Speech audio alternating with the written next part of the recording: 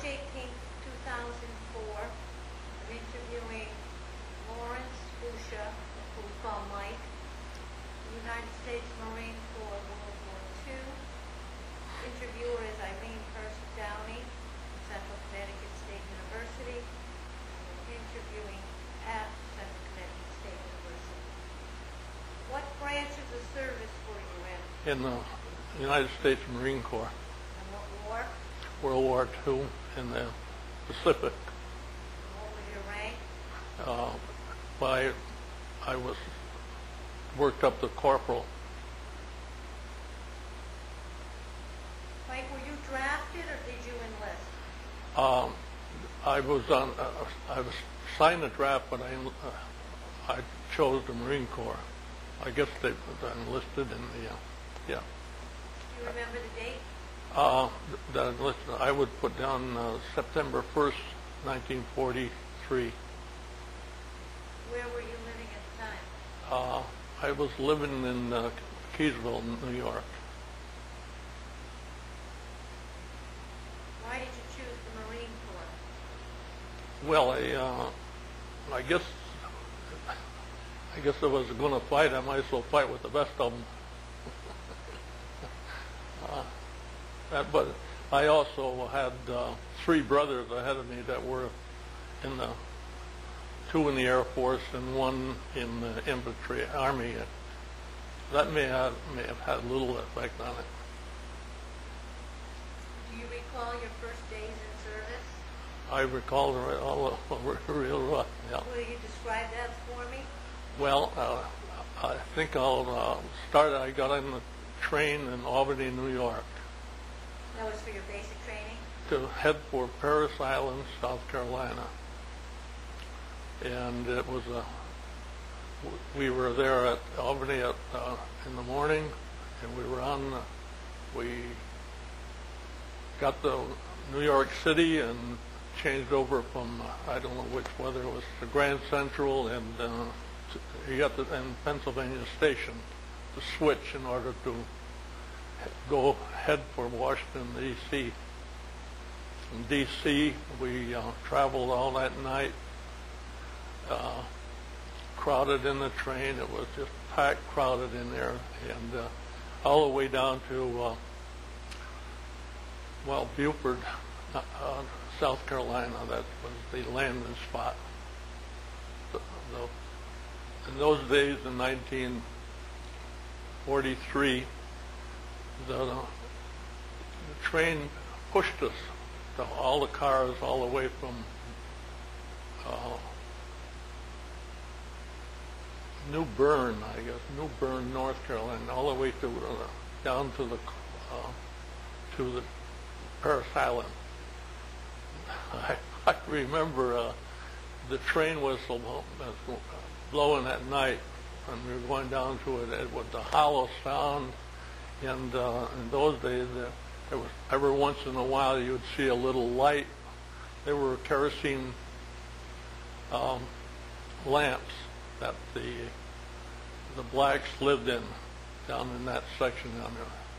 We didn't know what we were going to find down there. It was the worst place in hell. I mean, yeah. And then you ended up at Parris Island? I ended up on the shore, and we got off the train. And at the time we got off the train, a barge was pulling in. It was just a barge, and all the recruits that were ahead of us got up, and they started looking at us in our civilian clothes, and you'll be sorry. and I see a little guy in there with a smile. I said, if he can survive, I can too. But I was sorry at first, but then I was glad. Once I got a handle on what I was going to be up to, we got on the barge, and it was only about a 10-minute trip to Parris Island. And from then on, I was in their hands. The sergeant received us, introduced us. He would be the platoon sergeant. he would be telling you when to sleep, when to eat, when to everything. You'll be told what to do. And that lasted 13 weeks. But the sergeant was doing it all for us.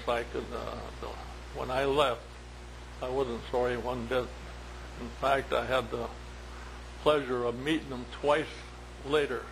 Do you remember his name? Yes, Sergeant Joe Haggerty from Philadelphia, Pennsylvania. He was a policeman when he came into America.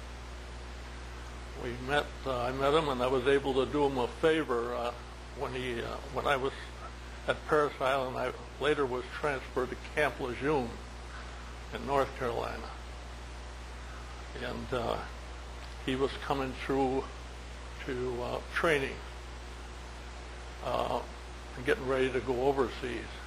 And at Camp Lejeune, we had a little what we call a slop shoot. That was a beer hall there. And I recognized him, well, he sees so many of them. But anyway, after we talked a little while, he said to me, "Do you have any more of your khaki shirts?" And I said, "Well, yeah." He said, "The slop shoot down there, we can't get in there unless we have a khaki shirt." I give him the slap. I said, "Well, I'll go with you tonight." And so we went down. We spent about 3 hours down there. We got real friendly. And one night in Okinawa, when I was back off the front lines, I met him again, Joe Haggerty. But we knew each other good then. Yeah. And he had moved from his sergeant to, he had 2 new stripes of gunnery sergeant. He did. Yeah. What were your 13 weeks in Parris Island? What kind of things did you do? Well, we started off you go in the shower. First, you get your hair cut. And they're fast, and it costs you a quarter, and that will be taken out of your first month's pay, 25 cents, and they were all civilian barbers. You get your hair cut down about a ½ inch on top. Then you go into a shower, and when you come out, there's a set of clothes for you to wear. They're waiting for you, and you get in there. And then we came out all together, gathered in a group again, and we had a talk. We had a group of old timers, and well, it had to be an old timer. It was one of the sergeants that was on there was Lou Diamond, one of the greatest mortarmen the Marine Corps ever had. They claimed he could fire a mortar gun and drop within 3 shots. He could put one down the chimney, but that was the old timer then. But we were talked to and what to expect, and then from there, it was one thing after the other. You got clothes, everything. Then you started that everything is going to be done by the numbers. You're going to be when you're marching, it's 1, 2, 3, 4, but they hup it up like then. So you're doing there's going to be 4 numbers: left, right, left, right, left, right, and then you go and get the training. And the training was that sergeant, when he got done with us, he could march us across the field, bust us all up, put us back together, and he had us right on the end of his finger there. And even today, I could think I could, with a little practice, about 5 minutes, I'd be able to. March right in formation again? Yeah. You'll come every time you fall out. If you come out of the barracks, the order was fall out, and you were gathered in a group, and you knew how to get in there. You usually, I was a squad leader. You had 60 men in the platoon, and then in 2 parts, and you have a platoon leader at the head each time. what he is, he gets his position, he marks off, and taps the guy beside you on the shoulder. That's the distance to keep you apart. And then that's what dress right.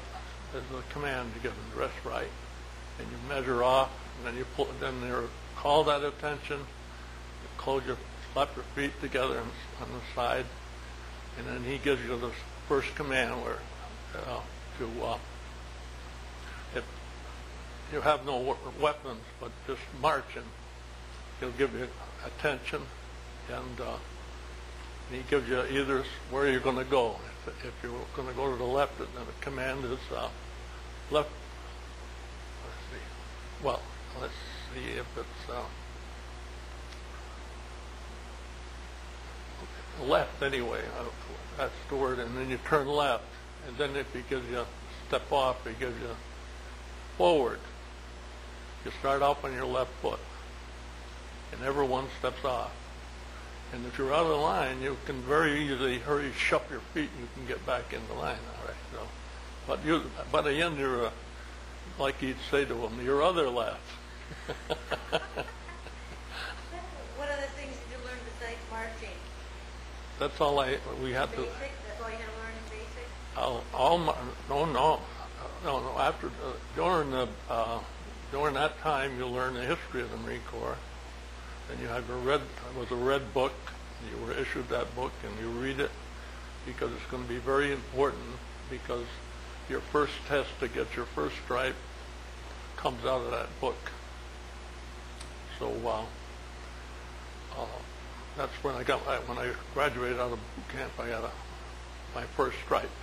When you have one stripe, what's your rank then? The private first class. Yeah. And then, when you're pretty well lined up, by then, about 8 or 9 weeks, 9 weeks after, by that time, you've already worn out one pair of shoes from marching, so you can get an idea of all the marching we did. Even the rifle range was 3 miles away from the main station, all the way, rifle shooting. We ran out there. And it was, you go out, what the command was a forced march. In other words, it's to get to one place to the other the fastest way possible. So you're walking and running, and you just keep up. You don't sit down and rest. You run that whole 3 miles out there, and by the 8th week, you're in pretty good shape then, too. Yeah. At the rifle range, you're put into just before you go out there, you're issued a rifle.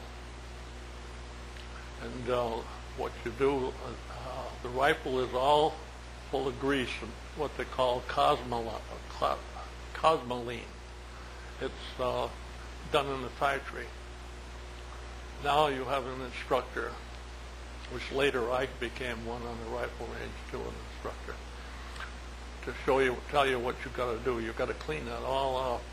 You've got all the rags and things to clean it, and you're given a rod and with a little piece of cloth that's used to put it into a cleaning solution and to take the oil out of the bore. So when you get through with this whole thing, the gun is in top-notch shape, real sparkling almost. Now that's before you go to the range, you learn to march with the rifle.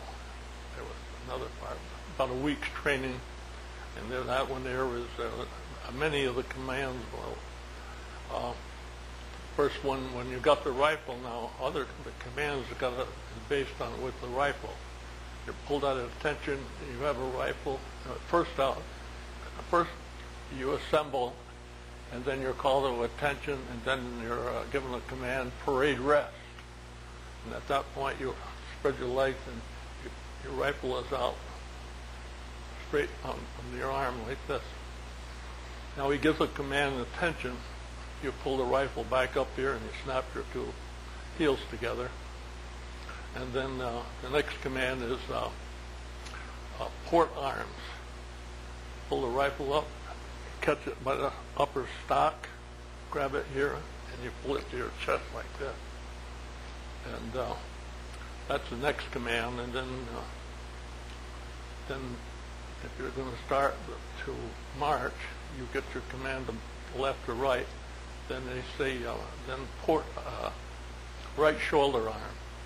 With that one there, you bring your rifle. You got the butt of the rifle right here and you put it on your right shoulder.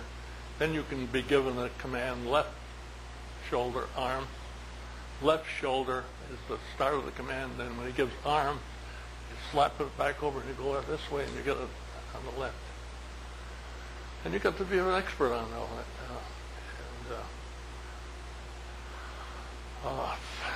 Then you head up with a rifle range. You run that 3 miles, and then you're in a barracks out there, and you go to your meals. All your meals, you're pulled out, told what to do, fall in, chow time, and you've got so much time to get it all done. You're back out again, and you got a little rested.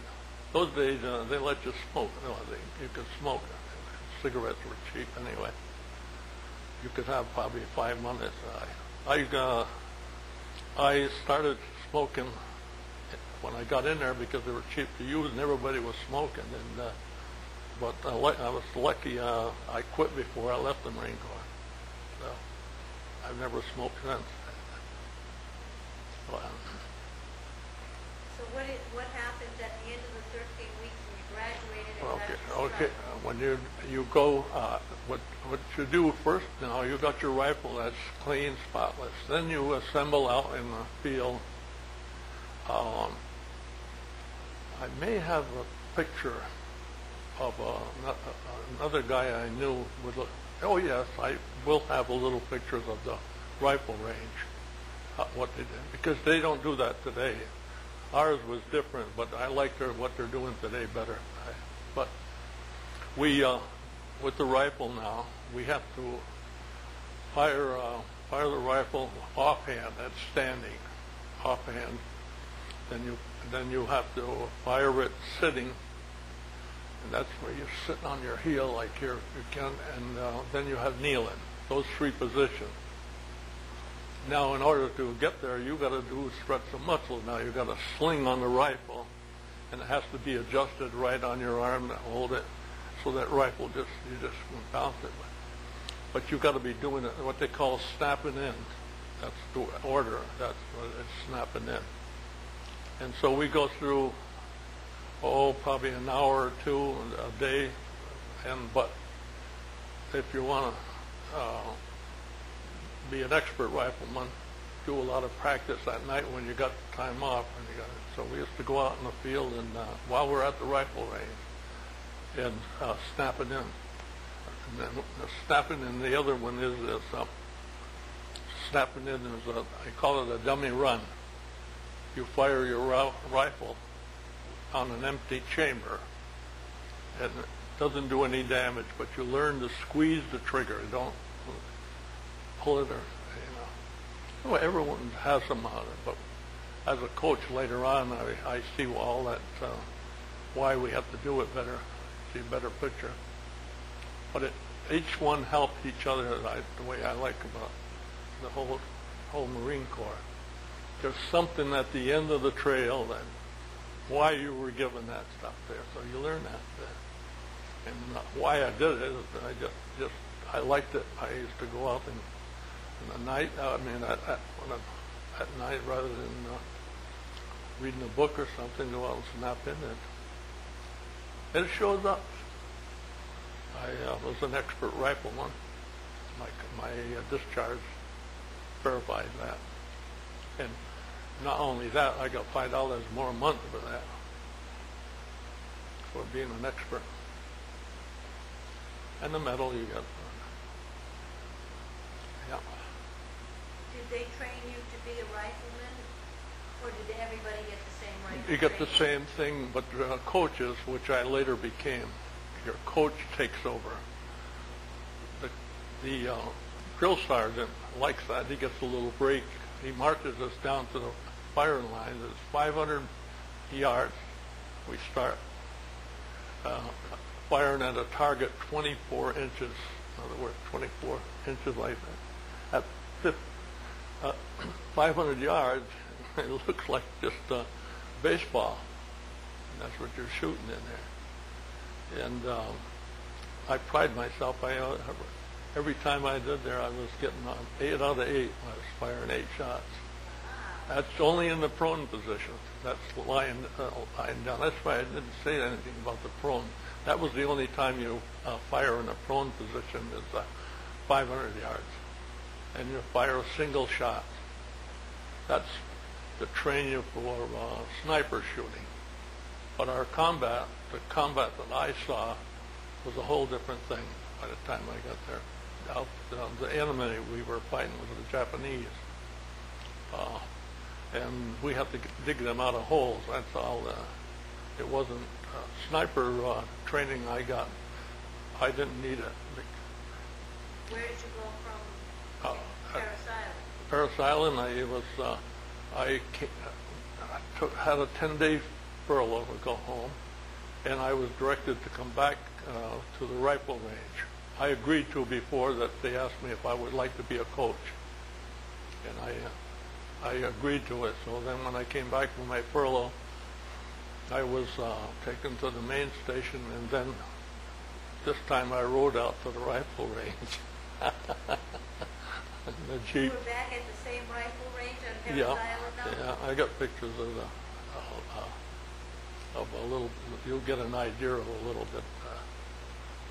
Good idea of it. So then you coached the new recruits and how to shoot the rifle? That's right. I went there and on the cleaning and the snapping in and telling them what to do, and you and the tricks of the trade. A lot of kids will go up and they will because it gets a kick, and there's some of them are a little smaller, you know.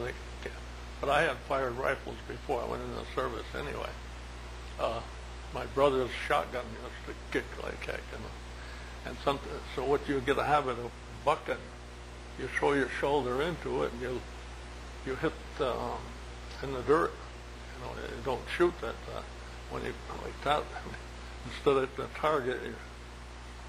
So what you do is the tricks we had a little gadget about 2 inches like that with little mirror, 2 mirrors inside, and you could snap that on over the sight that the recruit looks through, and you can tell where he's looking. And then if the 2 mistakes is usually bucking, and the other mistake is trying to cheat, because you don't want to. Always a few of them don't want to go any further. They want to get out of the service or get out. So you put that on there, and you'll see where he's shooting. You tell him now, squeeze, squeeze, squeeze, and I know just where he's going to hit. If he's aiming down low, I'll see it. Then I take I tell him in no uncertain terms what I'm going to do, and then another one is to take the bullet off the end, break one off, dump the powder, slip it into the chamber, stand over him where he can't see, and you slip it in there. Now he's going to fire, and it's like firing a cap gun. It doesn't kick at all. And if he's throwing his shoulder, he'll do it. And you usually break him of a habit. It doesn't take you very long. With a little speech, you give him a little sermon too, you know. How long did you coach at the rifle range? I stayed there. I agreed to 6 months, and I stayed there. And I enjoyed it, but the turnover. A lot of them. We were. Major Mo was our commanding officer out there, and he gathered a group of us that were going to be coaches. And he said, "I won't hold you to it. I'd like to have you stay 6 months, but if you can't take it, feel free to sign to go up to Camp Lejeune." And so, I stayed my full 6 months, and then once again, my service record showed that after 2 months, that was the highest dropout rate, that I went by the 2, and that was the only lowest rate I got in my They had a total of 5 for the best rate, and I got 4.8 for that. And after 2 months, I noticed that it went up to 5 for the other 4 months. Yeah. Where did you go after your 6 months? I went to Camp Lejeune Rifle Range, and I met some guys I knew. I mean, we had, every time a group would come up there anyway, you'd find somebody you knew. And there I went into training for sniper shooting, real combat under machine gun fire, crawling on your elbows with your rifle.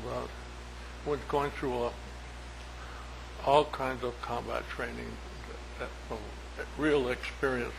And then we took over from the trainees, and they went on to their various outfits. How long did you stay at Camp Lejeune? I stayed till I almost, that was in almost 6 months. Under the heavy training, I was going through a thyroid condition. My neck started swelling up, and my thyroid was pressing my windpipe, and I was told to go to turn yourself in because my neck was getting too big for my shirt. So they sent me immediately right down to a hospital in Cherry Point, a Navy hospital. Navy, still today, I guess, Navy is still a part of the Marine Corps. I mean, the other way around. The Marine Corps was a part of the Navy. Yeah, but I don't know what they do now. Anyway, I went to the hospital, and a doctor by Dr. Graham. Dr. Graham talked to me, and got 2 other doctors, and said they need an operation. Gotta have it. And they said, you don't have to have it, but if you don't, then we'll have to discharge you because you're not. But we'll do everything we can to put you right in top shape. And I said, well, if I'm going to have it, I better have it here. I have no idea what I wanted to go get discharged. No, I don't want to go back to home. And that's almost as a bad conduct discharge to be discharged. And I think my father would have crucified me if I would ever get back. And anyway, the operation was good. Dr. Graham and the 2 doctors talked to me, and laid it level right with me, and I agreed to it, and I did it. And so I got separated from my group. In the meantime, this group that we were doing, we were preparing for the big war, going into Japan. But we still had some other ones.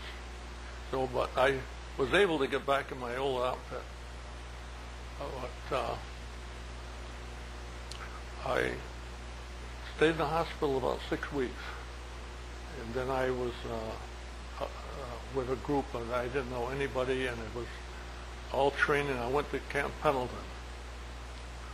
Where's Camp Pendleton? Camp Pendleton in California. And it's still a big place out there yet. And we did some other training while we were there. My outfit that I was in Guadalcanal, but I got sidetracked up here, and I took advantage of some training of jumping ship. That involves swimming with a full pack on, survivor. How would you get off of a boat? There was a 30-foot tower. You had your full pack on your back. You jump down into the water. Just step off, and you had to look straight, and boom, down you go. And then swim 50 yards. That was an estimate. It'd be swim. That was a good training for it. And there wasn't much other to do because they were coordinating the other thing. They were getting down the canal, preparing to go into Okinawa. So that what happened to me, I got transferred then into the first regiment draft. That was we were in a draft to replace casualties, the first draft. So I didn't get into the north part of North Okinawa. That was a 2-week operation, and I didn't get in until they come down,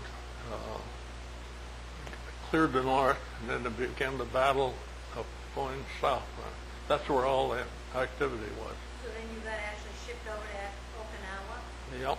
Do you know where you landed in Okinawa? Yeah, I landed on Green Beach and right near Yontan Airport, where they previously first group landed. Green Beach, and that was in the southern part of Okinawa? That was in the middle of it, right straight in the middle. The island was chopped up into 6th Division, 1st Marine Regiment, and 10th Army. And we were on, if you look at it, as you look at it onto the left, that would be the western part. That was the 6th Division, and the next one was in the middle, and then on the eastern shore was the 10th Army. You were in the 1st Regiment. First, Do you remember what date it was, what month and year? the day I was in there, my record shows, I think I didn't get down there till about the 20th of April. They landed on Easter Sunday, the full division landed on Okinawa April 1st, 1945. So it was 1945 when you were I didn't land. I was in the 1st Regiment draft. We were held back to Guam, which was about a day and a half away to come up when we came up to fill in after they captured the north end. It was 1945? Yep. And this one here, this was the bloodiest battle in the Marine Corps ever fought. There was, and it doesn't. There's there's some history on it, but there's all the Navy. There was 1,100 ships out. It was just an ocean of ships out there when we landed on the shore there. It's hard to believe that all those ships in there, and all the Navy men that got killed, and ships were sunk in there, but they don't get. I imagine you can get some history of that there. Somebody's got it. The Navy has got it there, but the Navy took an awful beating. A lot of ships were sunk. We came in on we went down to rope ladders. I was glad I had that training. And came down the rope ladders off the ship yeah, to get into shore? And you got into a Higgins boat. This is a landing craft. They're what they call it. There's 2 types of troop landings. The small troops is an Amtrak. That's an amphibious track that goes in water and land. And it was Amtraks we got into. So we got in there, and then when we hit ashore, they drove right up on the beach, and the front opened up, and you got out. And then what was it like on shore? Where did you go? Well, it was getting organized. First night, it was raining, pouring rain. Anyway, I saw when we were coming up in the ship, it was all clouds over there anyway, and pouring rain. Oh, I laid in the foxhole that night. We got assembled. We were in the foxhole, and I had a shelter hat and a poncho. And when I got up out of there, I didn't sleep at all. There was a few bombs going off. Good when they were away from us. In the morning, all my hands were wrinkled. And that was I glad to get in that truck when we moved up, going up the front lines. Going up the front lines was mud that deep. Why you have to see these things to really tell you what a ride. sitting on a board there. So that very next morning they took you up to the front line? Well, yeah, but the sad part was my close buddy from boot camp, Ed Van Order from Syracuse. He graduated. I have a picture of he and I, a few pictures of Ed. And we were, I don't know what time, it didn't matter too much, but one guy recognized me from back in the States as a coach. And he hollered, "Hey, Bush, I got your buddy in here." And I said, "Who?" He said, "Van Order."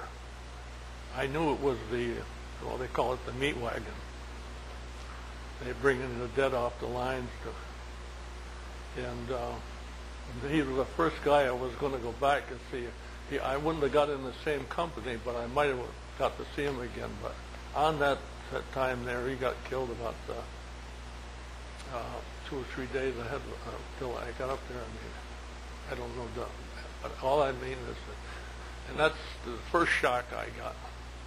Yeah, that one there, I never got over that one very much because he got a dirty deal. And I think that for some reason or other, that I'll be telling you some more on the dirty, what I call the dirty deal, that he paid too much.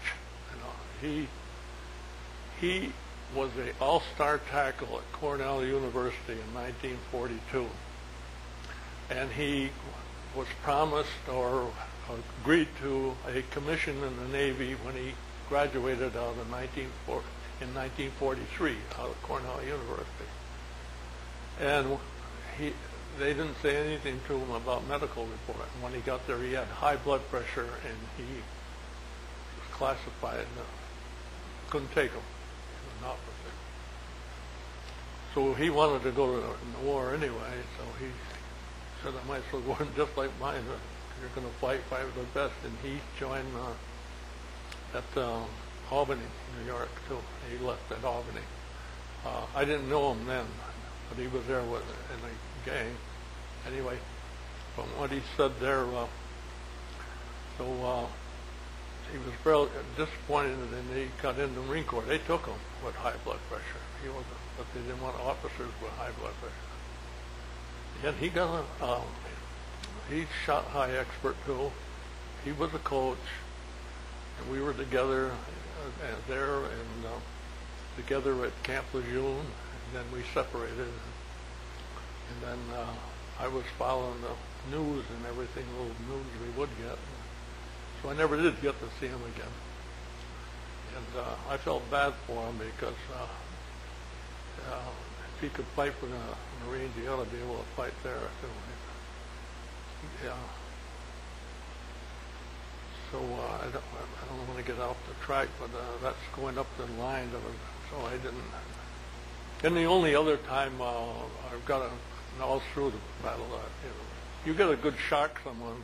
I believe I'm no different than anybody else. The first time it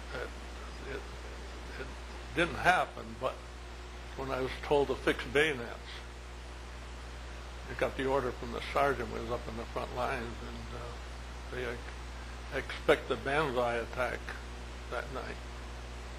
And we were sent out on an advanced outpost. We would take the shock of any group that there was four foxholes. There was four in each one of them. And then the sergeant, before we went up, he says, "I'm going to give the order, fix bayonets." The chills went up my back, and I got settled down all right when we got into the box. I didn't sleep at all that night. All four of us, none of us slept. But nothing happened. Then you went up to the front lines. Did you see combat on the front lines? Oh yeah, that was right all. on Okinawa. How Yeah. long did you have to stay up there? About 5 days, and then we accomplished 4 to 5 days. We fought a battle that their method of fighting there was to pincer. In other words, you'd have 3 companies, A, B, and C. Able Company for A, that's what I was in.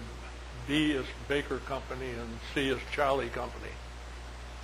And usually we whoever we want to give some rest, we'd get our the real estate, you want to call it, whatever, capture it. But we would capture a hill. We'd have to blast them out of there. And then when you capture that, then you're going to set up your main lines again. Then the one that needed it would get a rest, and you'd get it back for a couple days to shower and change your clothes and wash your clothes and get ready to go back up in the lines again and relieve. And that's the way we fought that war on Okinawa. So would you fight for 4 or 5 days in the front lines and then get a rest? Got a couple days. Rest? Yeah, clean your rifles and all that stuff. I was still teaching my boys how to clean rifles. Yeah. Were you still a PFC? Yeah. Oh yeah. Well, ranks were not too much in the Marine Corps. When you were not on the front lines and you dropped back for your rest, where would you go? Was it like a base camp?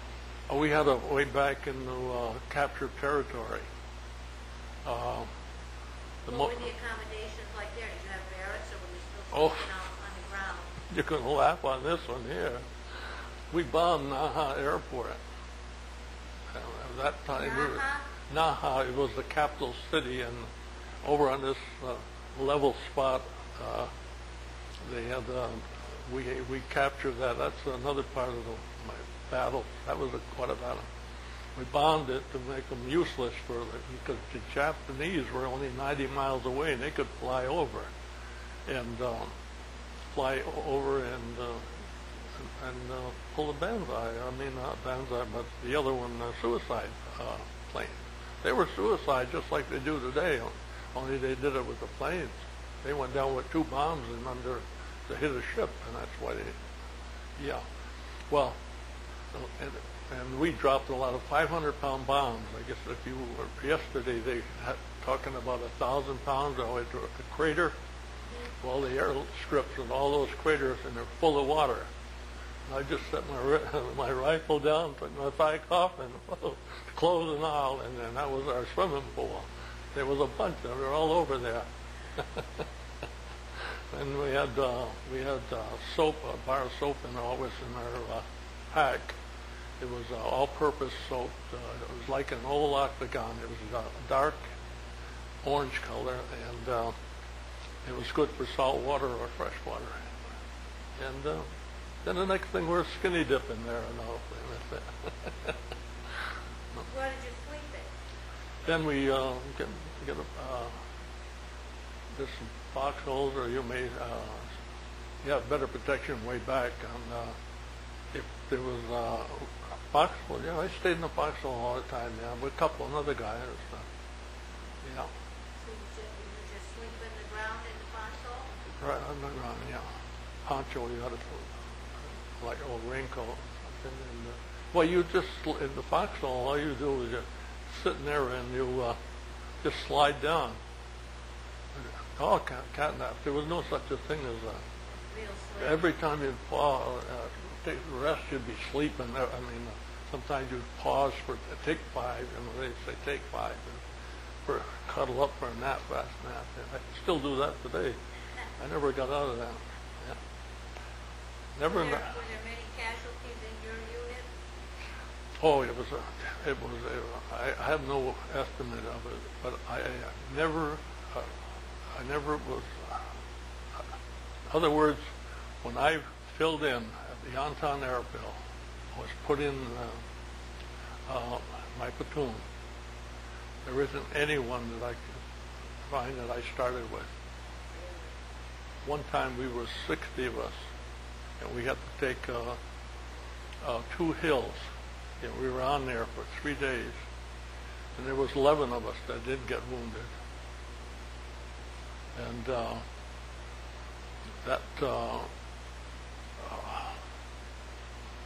we come back off that, a guy by the name of Pancho. I'm sorry I never got his name. I didn't live with him too long. And I was teamed up with him when we buckled down in the foxhole. I stayed in the foxhole about 3 days, 2 days, whenever the battle. And one of his great ones was when we came back at the rest up, somebody said, "Hey, Pancho, you still with us?" And so Pancho says, "Oh yeah, old Bush and I," he says, "we keep our eyes open, we watch the bullets go by, and we don't see Pancho, we don't see Bush, oh, we let them go by." But the sad part, the next day you got killed. When we were back up on the lines, I got my some of my training again, a flamethrower. And if you want to get attention on the front lines, put a flamethrower on your back. We got pinned down. You were the one that operated the flamethrower? Yeah, I learned it back here, and I was just given in camp in Pendleton. They asked me, I said I wanted to learn everything, and I got to say I got a good training. And the flamethrower, they don't use it anymore. In combat. I don't know what happened. I never did ask, and I never did any. It was stopped before the Korea. A flamethrower is mine was a double tank, and it's easy to get instruction. In the tank is mixed with one tank is gasoline, and the other is napalm, which is a little thinner stuff. So that when it comes out and it hits you, the napalm enables the gasoline to stick right onto you. And the Japanese hated them. Oh boy! And we come out on a little shelf. We were a platoon of us. There was 12 of us in the platoon, and 12 of us in the squad. In other words, we broke into squads, because we had a lot of territory to take, and we grouped up. Anyway, I had the flamethrower on. I didn't even get a chance to fire it. Oh yeah, I did it one time. I went by one hole, and I give it a blast of flames, and then another guy throws in a package of TNT, 4 pounds, and it has a pin, and you just throw it in. Got 7 seconds for it to go. A lot of us, all of us, handled grenades. You usually counted 1, 2, 3, so you wouldn't get the thing coming back if somebody picked it up. So actually, you got 4 seconds to get it up there. So well, you throw that in, and usually it caves closed. So that gives us tells it's closed. They can dig them open after, but at least it's closed. You won't have to worry about some sniper again. Anyway. I had my flamethrower, and we come out onto a shelf, and we got pinned down. They walked us into a trap. The first one they picked is the last one in back of us. And so they started picking them off, and they got up to me, and I fired 13 shots. I don't know how I got through. I got 2 bullets through my tank, and the stuff was running on my back. And there were 13 shots fired at you? I could feel them wanting to go, and I felt the one that hit the tank on my back, and I could hear them. That's what I could count, but it could have been more. And I told the group down there, Robin and the group, how I said, I'm laughing now, but I didn't want to get hit in the face. So at that last shot that went through the tank, I had my hand, got it, and I tipped my helmet over like that to block so I wouldn't get hit in the head, face. And they stopped firing at me, and then they went on to Pancho. And Pancho, I heard that bullet today, I know it, plop, that's all it was. Pancho said, my name was on that one, Bush. And he was about that far from me. We were pinned right down in his feet. I could see his shoes there. And he was joking right up to Lejeune. We had a lieutenant got hit. We had a corporal in command by the name of Red Stavanovich. Now I don't know anymore. He didn't get killed because I have a list of a lot of people got killed. Didn't get killed, but if anybody needed a bravery, because he got us out of there. He had a white phosphorus grenade. White phosphorus is in a canister about this big around, about that high, and it's a grenade, but it burns phosphorus. That just falls onto you, it sticks, and it burns right through. But it smokes. It's a smoke grenade, and it sparkles like sparkling on you see on the 4th of July, and the wind was just blowing away, and it covered us all up with smoke, and we were able to pull poncho out. Now we didn't have a blanket. Usually when a guy gets hit, he needs to get warm. And if they're dead, we just throw a poncho over them. So we got somebody out of poncho, and you get that away from me. He said, "Get that away from me." He said, "That's all we got. We got to get you out of here, Poncho." Yeah, no. He said, "I don't want to get wrapped up in that." He says, "No." And next morning they told us that he died that night in the hospital. We got him out, pulled him out back out of the trap, and we pulled back to our regular line. The next morning we got the bad news, but I never knew his name. No. He was from New Mexico. Yeah. You were hit 13 times. Were you wounded with any of those? No, none of them. No. That's pretty amazing. Yeah. They went right going right over my back, and I couldn't get it. Why? There were only a couple shots went for the tanks. I couldn't understand, but then I think that tipping that helmet off on one shot there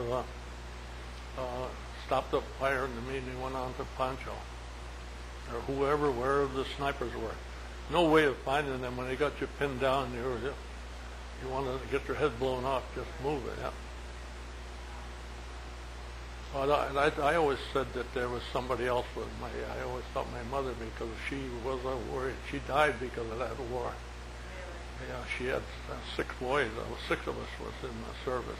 All 6 of you? In World War II and Korea War, yeah. And then I had my son and went in Vietnam. Yeah. Were you awarded any medals or citations? No, it was on there. We had a presidential unit citation for the Battle of Okinawa. That was Harry Truman. It's a ribbon. I guess there's a medal to go with it, but I didn't. You have to go and follow the. I don't. Medal don't mean very much to me. And the other was for the Battle of Okinawa. It's a yellow one. Presidential unit citation is a bluish with stripe, blue color background. When you were in Okinawa, how did you stay in touch with family? I didn't write home. You didn't? No. You had no contact with people back home? I think I could have got a what they call a V-mail. When I got back to Guam, I told the family, but there was nothing I could tell them there. What was the food like? It was a regular ration. You must have been happy to get back to real food. Yeah. But it was. I was poor when I was. I brought up in Depression time, upstate New York. My father was. We weren't on welfare because we didn't. We took things that when the government would give it out, they used to come from the government up there. Government had the word would get around in the village that they're giving out butter, and they're giving out flour, they're giving out rice, they're giving out. I don't know. But we could get, as kids, they would give us something. And we'd bring it home. My mother would do work, and my father was a village blacksmith. And see, he even got paid in a duck or a turkey or something like that. Most of his money, but he would put food on the table. So I wasn't, when I went in there, service and all, the first time I ever got 3 meals a day. How long were you on Okinawa we stayed the whole battle. I was there sometime in July. We got back to Guam. That was when the battle was done. A lot of the last week was cleanups. That was a horrible thing. The poor civilians that got killed and suicide was unbelievable of the suicides that we watched with one of the lieutenants, and we got together in a group because we saw some kids digging in the field on the bottom of the island here. There was trees that were like tangled all through, and imagine that nature did that for the the typhoon out in that area, and they were all pushed to the ocean. All the civilians left, and wounded Japanese and some, probably less than 1,000 soldiers that were wounded or just give up completely, didn't want to commit suicide. They were Japanese? Yeah, and then why did the other ones then we when we got back there, I'm putting myself a little bit too far. Before we got there, and we walked through a road that didn't show in the binoculars. We saw these two little kids go, and they were getting yams out of the garden. Over the yams and sugar cane grew on that island, and they had a few vegetables there. And they were getting the yams. That was one of their main staple out there. Yeah. Anyway, we walked in onto about 400 people and Japs, and men and women and soldiers were taking a little grenade down about that high. They just pull it and they grab each other and they hold it right over the cliff. And they didn't want to be captured? And all the women that killed them too. And some, I don't know if they're all civilians or they had Okinawan women there. They had their own island women. And they must have, I would say, 40 to 50 suicides there. And his name is, I don't know if he's still alive now yet, but the lieutenant that we were with, George Thompson, he saved us, I guess. We've got 9 of us, there's 11 of us who walked in, and we walked into a trap, and we're seeing all those, they come out of the... This is another time? This is this time on the end, on the same time, they're coming out and started committing suicide, all hell broke loose. And they wanted smoke. My book says they said tobacco. They only got a little touch in the book. A book I have, just a little touch of what went on there about that battle, because evidently if they would have given George Thompson, a lieutenant, maybe if he would have got a citation or something, if there was somebody to speak up for him, if he would have got a group of us so we could have told him what he did. He told us to break our cigarettes in half. And they went, tobacco, smoke. And all I remember was smoke, but the book says tobacco. Yeah. So anyway, he had a walkie-talkie, a big monster about this long. And he was on there, and he was calling for reinforcements that we were down in there. And it seemed like a lifetime. Finally, we got the troops coming in until we got level the playing field in and everything. So then came the big part of getting them out of there. The group that's out is the picture of them right in the book I got, in the green book that I have, The Battle of Okinawa. And this is one that tells the truth about everything. I can't find anything wrong with that battle that they spell out there. Oh, well, when you bring your stuff, I'd like to... Yeah, I'll bring it to you. Yeah.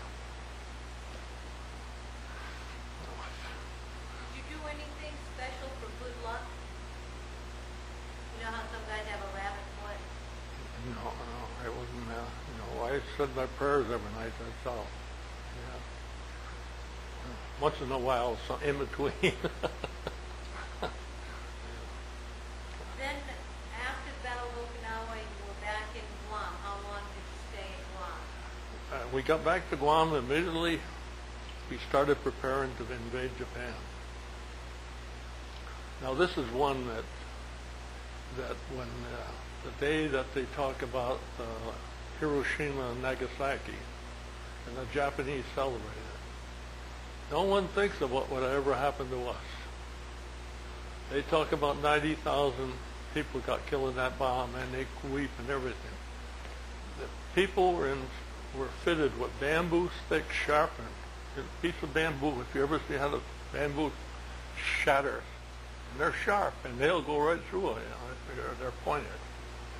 We were told that they would. To the last man, that's what we're going to expect.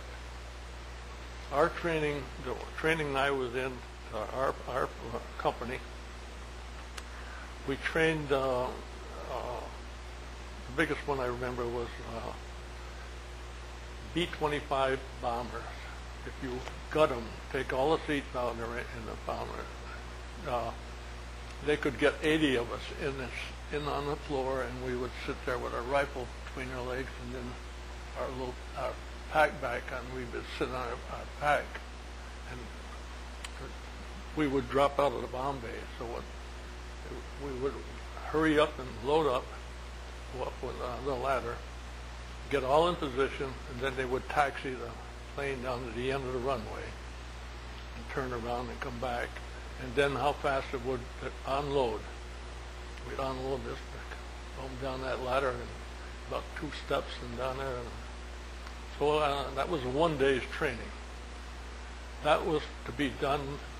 Parts of our division were going to, our 20th were already on the ocean. We were ready to go in Japan. We were going to come in after the targeted airport. We were going to fly in and we were going to come out. And we said, boy, there's a lot of us going down 80 at a time because they got in the aircraft and all that stuff. And no one knows that it had been the biggest slaughter this would have ever known. What division were you in? 6th Marine Division. So the good news came in August. We were at a USO show sponsored by Gene Autry's troop. And one of his characters on there, see, I don't use the name that often there. Gabby Hayes. He was in control, and we were all laughing and laughed. This was a show on Guam? Yeah, they have an outdoor theater. We call it a smoker. They have a smoker for it on Friday nights. They've been setting it up, and a lot of amateur boxers of our own people. Frank was one of my buddies. He was an amateur boxer. He'll come up later. So they'd have a show, an amateur boxing Oh yeah, show? no. We'd have the 3-round fights. That's what they were. 3 rounds? And they'd bang the hell out of each other, and and we'd have probably about 6 or 8, or it all depends on how many you could get to fight. That's all. They wanted to get loose to it. Yeah. Frank was a lightweight, and he was a hometown hero down in Queens, Long Island. And I'll bring him up later here, but we're talking anyway. So the news came over. We interrupt your program for a very important message from the United States government. Our planes have just dropped a bomb on, what is the first one, Nagasaki? And it had the power of 40 carloads of TNT.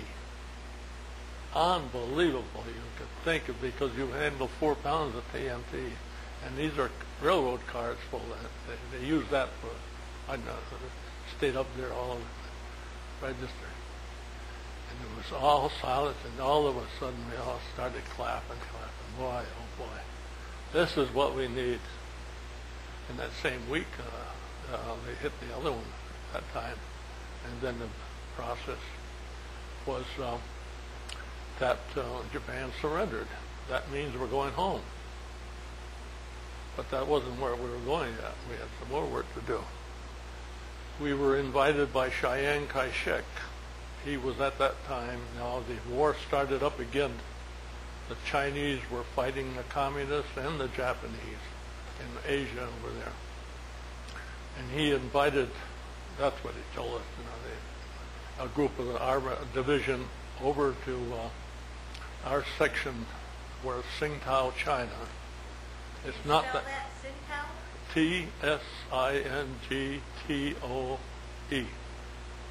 Tsingtoe. Tsingtao or something like that. Tsingtao. Today it's no longer Tsingtao. It's I got this second-handed. They changed the big cities all in. This was a summer resort. We were in there. We were going up to. So you shipped right out from Guam and right to China? Yeah. But we got in on the way in. We got into the China Sea, the East China Sea, and we hit a typhoon. There was about 4,000 of us aboard that ship, packed in there like sardines. They were telling us 40-foot waves from the typhoon. That boat would go just like this, boom, boom, and you'd all get charged. We were all over. Must have been pretty scary. I don't know. I've taught myself time and time again. What was I doing? We were not that scared. I guess we were sort of revved up when the war was over. We were going to go to China. A lot of guys could go home, but they said we'll never get a chance to go to China, so they came with us. Yeah. Frank did that too. Here he is. He hadn't seen his kid. Never saw his kid. Okay. Anyway, I don't want to get that one. I'll tell you that one later. What my relationship with him.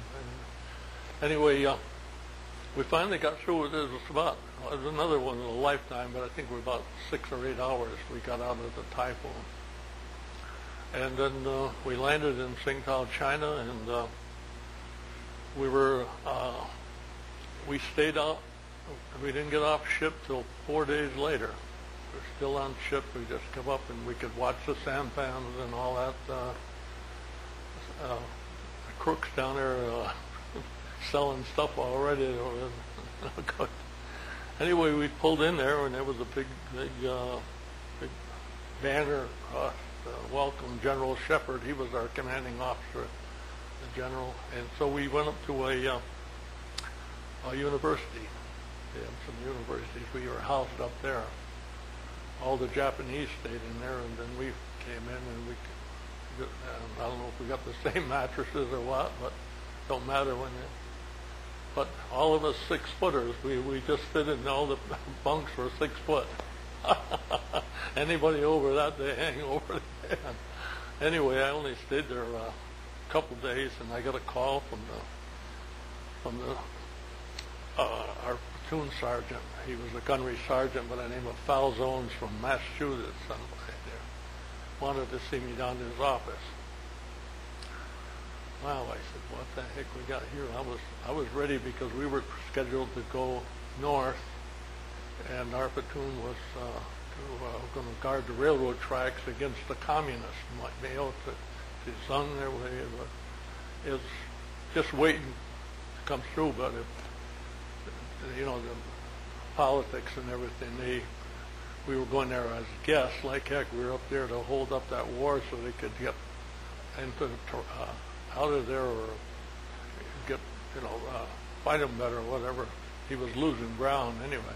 Let's see now. I went down to see the sergeant. Went in there and hello, and sit down, Bush. Says we're putting a brig detachment together, prisoners. He says, and I want you to represent me over as a guard or whatever they got for you over there. I got to get one man and you're my man. Jeez, I said to him, I just got to know these guys, Sergeant, from some of them I was on Okinawa with and everything, and everything was good, and I wanted to stay here. He said, Bush, I'm telling you, your commanding officer, by Olin L. Beale, he is the major. He is the company commander of the MP battalion, and this brig detachment will be a detachment of the military police. And I didn't just pick this out of a hat. He said, you'll get treated good and everything. He said, I'll tell you, I like you, Bush. Took the wind right out of my sails. He did like that. I walked out of there and never forgot that. Never saw him again either. He went north, and I don't know what happened.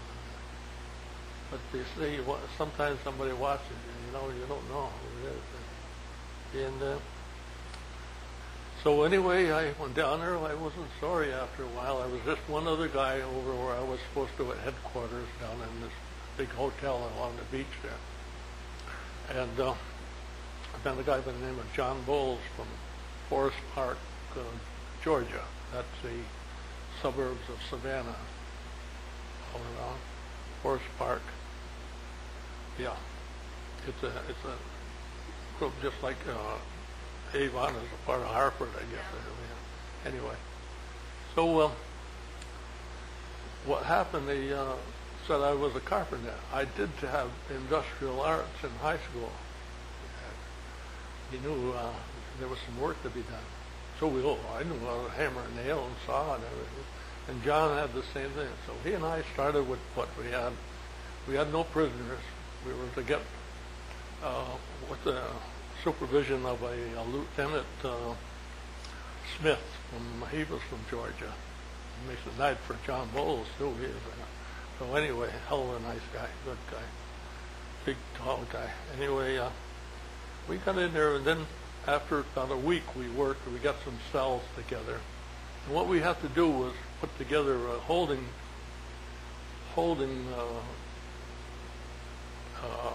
room for political prisoners. What we what you see over in Iraq, how they handle prisoners that did atrocities to their. That's the way it works. And so we wound up. We got some Chinese carpenters. I didn't get them, but they were in the process of getting them with. And so they took over doing all the hammer and nails. And they put together and just things over the windows and rooms that was all around in the back out there. Anyway, to put us so that we could handle prisoners and they wouldn't get away with it. And so we got 13 Germans. They were, it was a city that back in the late 1800s, they landed out there. That was Europe. They went around, they'd be a colony. So Tsingtao had a lot of German people, and they were all educated. They had their own priorities and everything, whatever. So we had two Japanese officers. I don't know what they were officers anyway, and we had them put into. They were high. We had to make sure we didn't lose them. So there was something there. 13 German plus yeah, and we housed the 13 Germans in the room, one big room, with beds in there, and it was just funny for the place. This room was a root cellar out for the hotel up there, a root cellar. No lights in it or anything, just a door, and it was in the room. So the intelligence asked us if we had a solitary cell or something. We showed him that one. He said, that's good enough for him. We put him in there, and I laugh at it now, though, and I think, like, but John Bowles and I, we got two mattresses, and we give them both a bucket to have, but they weren't going to get out there. they have to do their business and have to do it in the bucket. And they said, don't make it easy on them. And we said, we'll take care of it. And everything. We used to open the door at noontime, give them a half a loaf of bread. They've got the, ever hear bread and water for prisoners? We used to laugh. We give them half a loaf of bread and all the water they can drink. So every third day we had to chase them. I would chase them, guard them, take them to a mess hall, and they got something to eat in the line. They sat over in the corner, and everybody knew it. And John Bowles would do it. It seemed like a long time, but it was probably about 3 weeks we had them. But we'd open them up at noon to let them out, and they'd come out, no lights in there, nothing, just completely dark. Come in their eyes, and they stand by the door. And it took them about 5 minutes before they could accustom there. And when they finally intelliged us, when they got them there, they didn't. They just took them from us. Anyway, you have to interrogate them. When they come out there, they saw that what we were doing, but they were satisfied with it. We had Germans, we had White Russians. We didn't have any Chinese. Chinese took care of all their own. They arrested a lot of those, I don't know what they call them, I forgot the word they used, that worked with the enemy. The Japanese were there. How long did you stay in China? 9 months. Where did you go from China? China was when it came to we had so many points for time and combat time, and you got so many points, and so the ones with the highest points went first, and so that started. Let's see, the war was over in August. In February, and some loose ones, some of the first ones, one or two had they had the end of their 4-year enlistment, so they went right off. Well, some of them wanted to go anyway, even after they wanted to go to China anyway, but they had enough of it. Anyway, in May. You were going to go right home and be discharged? I'm going to go right to San Diego. That's where I shipped out of, although my last training was in Pendleton, up to 20, 40 miles up the coast. Do you remember your last day in service over in China before you came home? My service record would show when I got boarded the ship. That would be it. Then when I got on the ship, we had to go up to a port that today is Beijing. Then it was Tinsing and Beijing, and then Tinsing and Tinian or something like that. Two big cities up there aside. They're different names today, so nobody knows that much about that. Anyway, the port was Baku, and we anchored out there, and they came with a boatload of Marines to pick up, and there was a couple of people. Half a dozen of my buddies. Boy, did we have a whole day there. Yeah. And one of the funny things about getting on that ship, roll call, as soon as ready to leave, they give out the roll call, and we went through, and they went by this. I didn't know. It didn't matter to me then at the time, and it was Musso, a kid. And anyway, that's the hell with me here is gone. So they pulled anchor, and we started. Then we headed for Hawaii. That's what we didn't know where we were going. We're going home, but anyway. But at that time, then the next day when they give a roll call again in the morning, but the sergeant says Manasu or Musso, and there just happened to be a kid next to me. And there was something attractive in Plattsburgh, New York. And I say, hey, you from Plattsburgh? Yeah. I said, I'm from Keysville. And I said, we'll go home together, maybe. So Musa, so anyway, he said, geez, if I can get out of here. He said, I ain't on the list. He said, I didn't on the list. So I said, well, he said, they won't turn around and bring you back there. Don't be worried about it. But go tell your sergeant. Tell him that he didn't call your name. So I went with him. I said, I'll go over with you. And so the sergeant took the list, and he comes down to, and Musso said, there it is right there.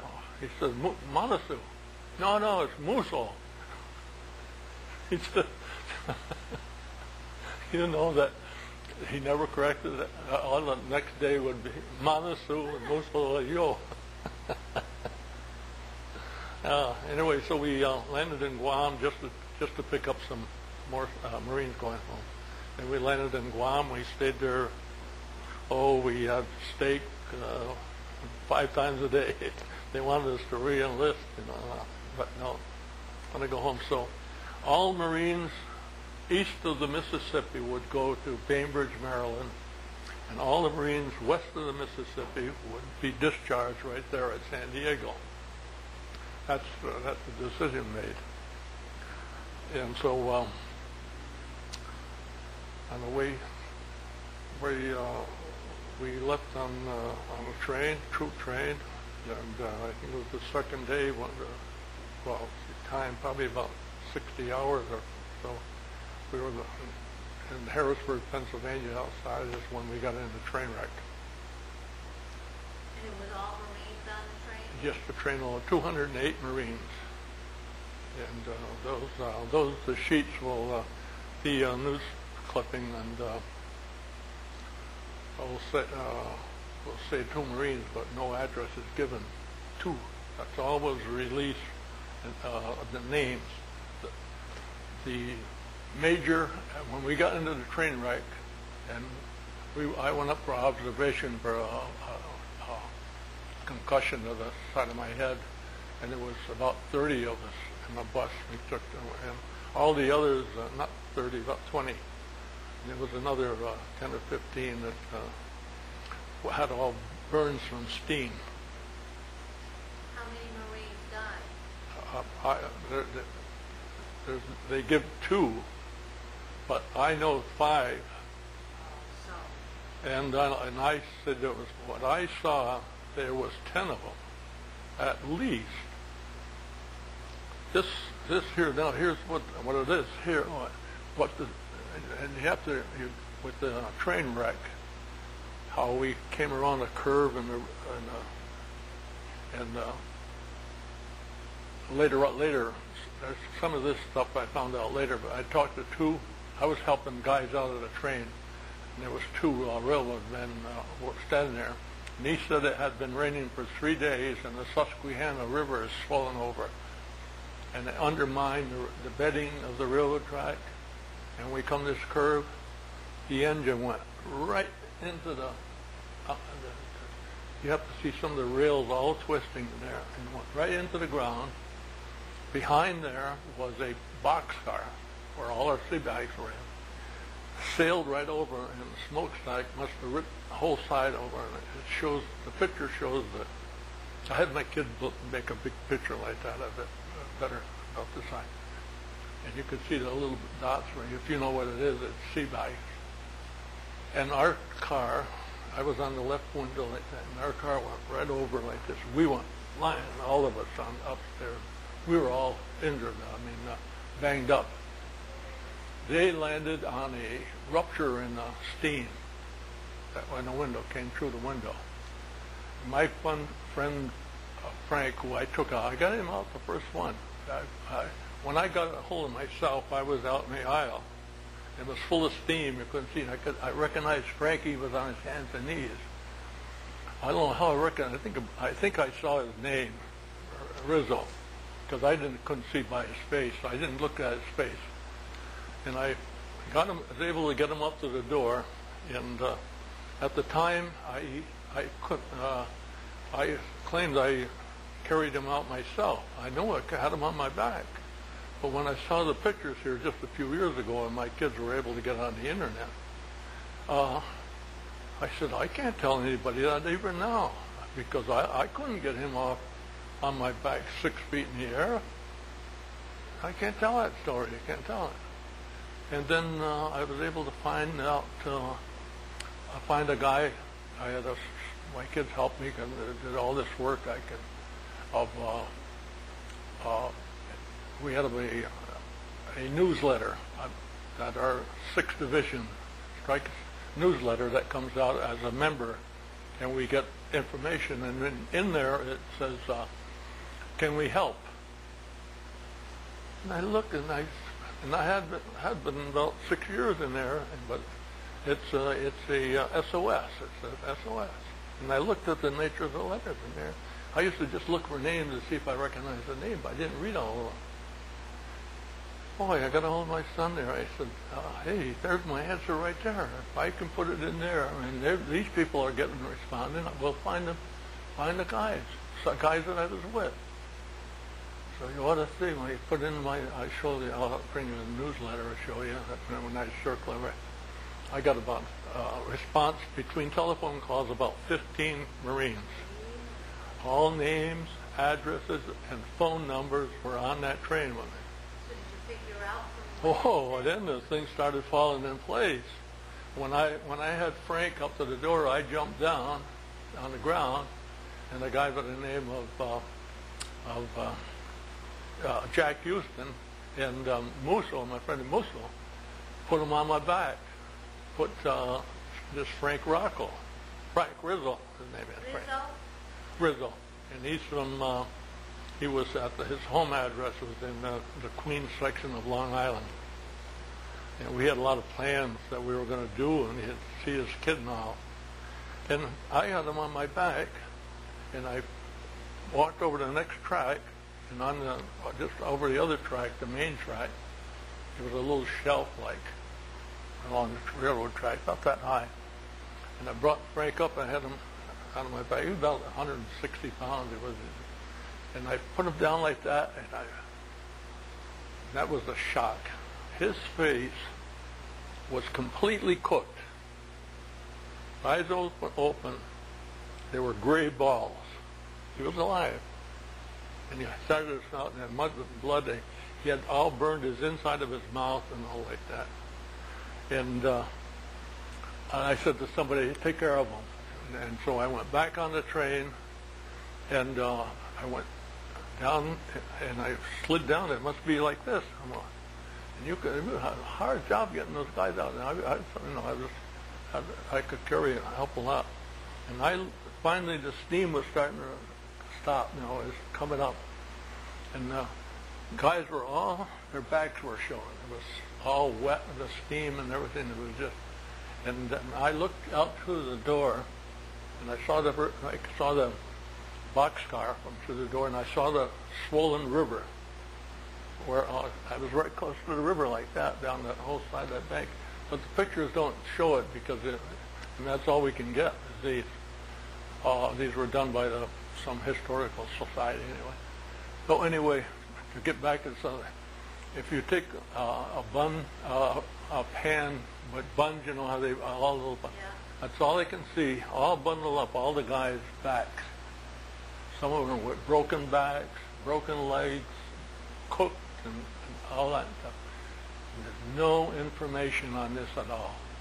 I doubt very much the way this was covered up is covered up. I don't think I could do it any better than what I did of getting the information here than the way what my son's through the internet. I put it and then Jack took care of Frank because he wrote to me. He called it looked like a cooked chicken. That's all he had his own way. I just in your own words, like in your own words, and you get the best.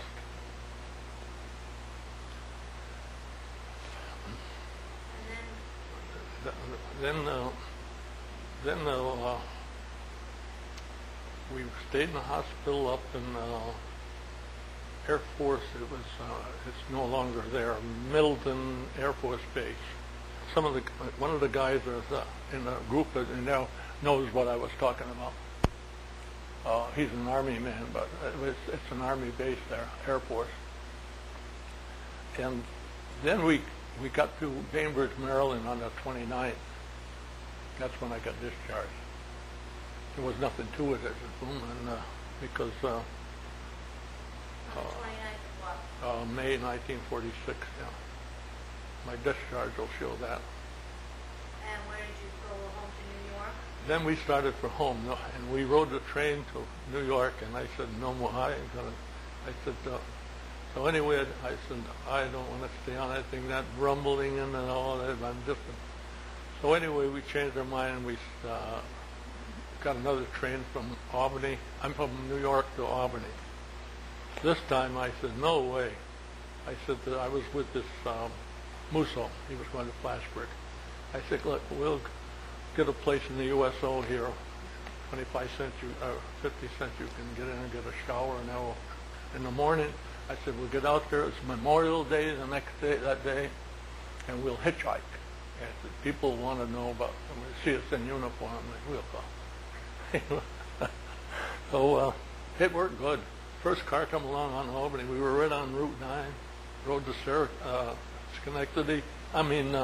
Saratoga Springs, and we stopped 4 or 5 times on the way up. They bought us beers, and we got home before dark. Wow. Yeah.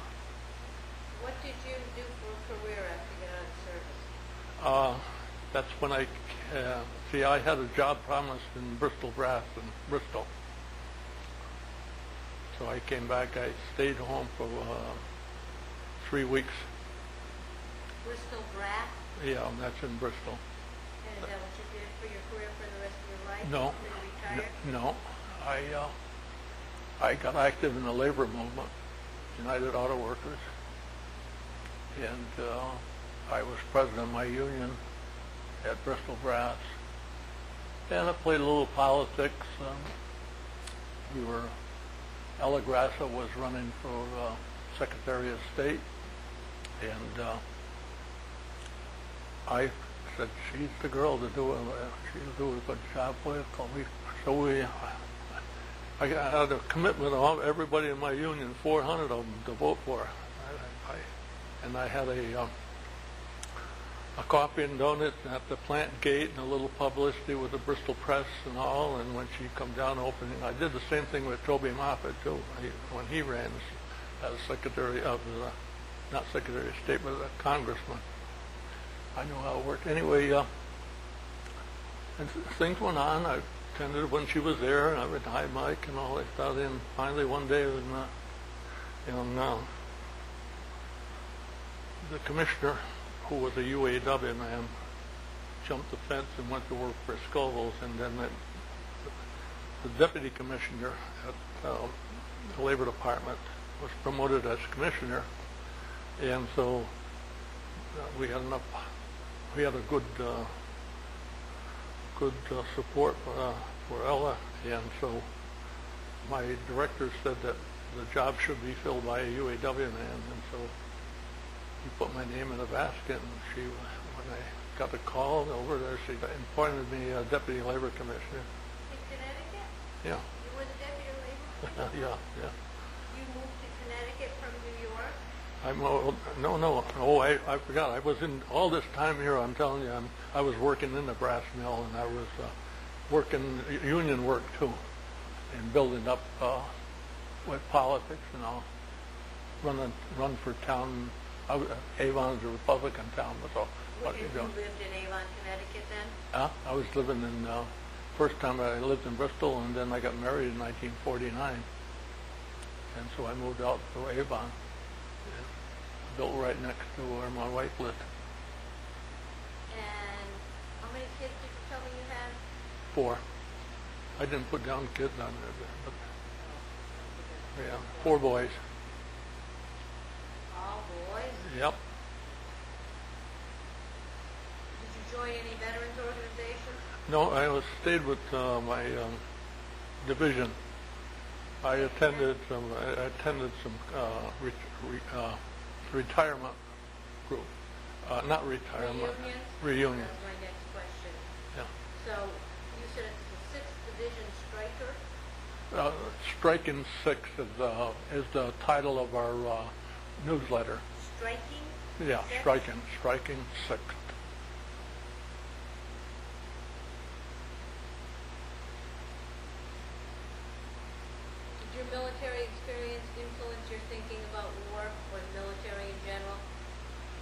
Yes, it's always on.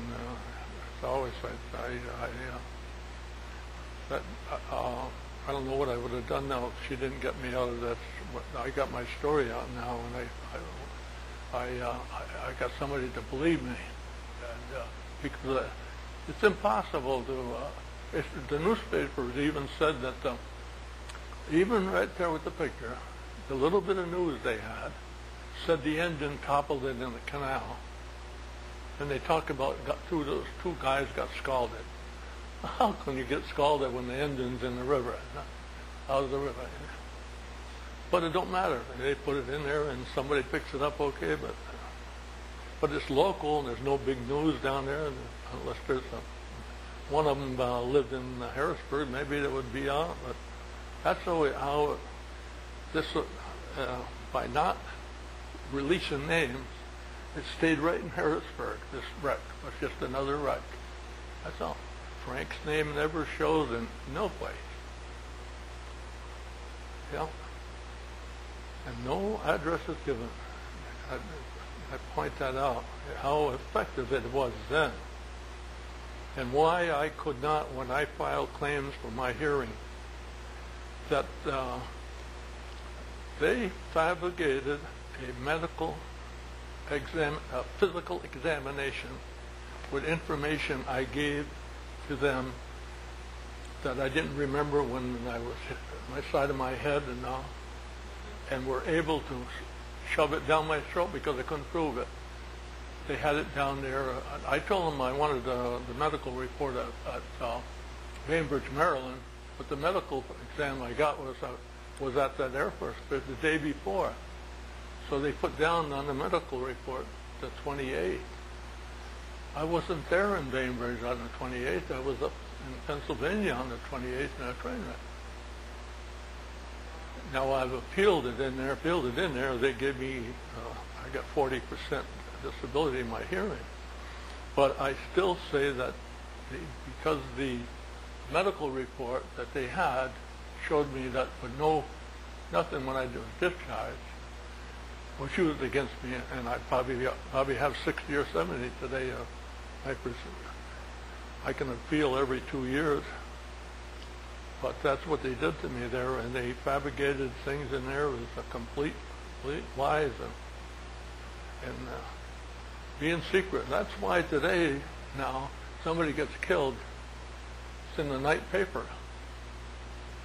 None of that stuff happened in World War II. Is there anything else that you'd like to add that we haven't covered in this interview?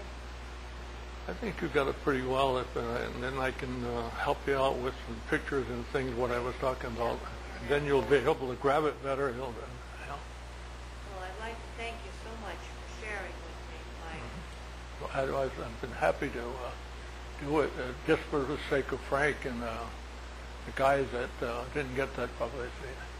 Another thing that bothers me is it's me. I'm a fighter, and I got into fights protecting somebody, and I was brought up that way because big family. I come from a family of 14, 9 boys and 5 girls. Yeah. I'm the oldest now, but there's only 3 of us left. Yeah. So that all those things in the background, but I knew what it was to fight, to eat, and all that.